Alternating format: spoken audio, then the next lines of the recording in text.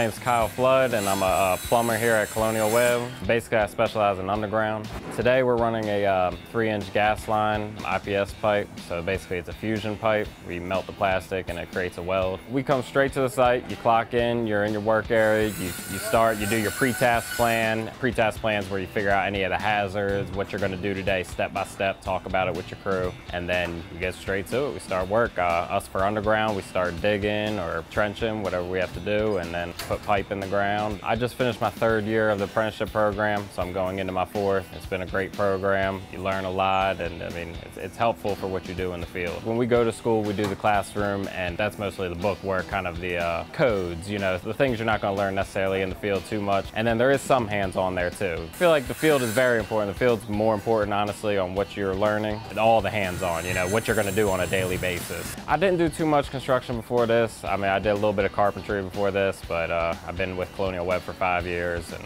been doing plumbing ever since. I think it's great. I don't think college is always the answer.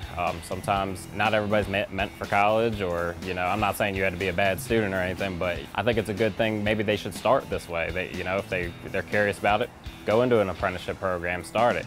You always can change your mind and go into college or do something more into that. Colonial's been great. They've definitely put me with a bunch of great guys, and I've learned a lot from each of them, and it's been a great experience. Just really, I think a lot of the younger generation, I mean, they should try it. I think they should go into it. It's a good career. I mean, there's plenty that can come from it. You can make a lot of money doing it.